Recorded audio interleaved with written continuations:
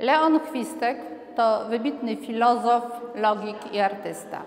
Mocak zaliczył go do swojej reprezentacyjnej czwórki i chcemy go pokazać, ale równocześnie uwspółcześnić jako artystę i jako teoretyka sztuki.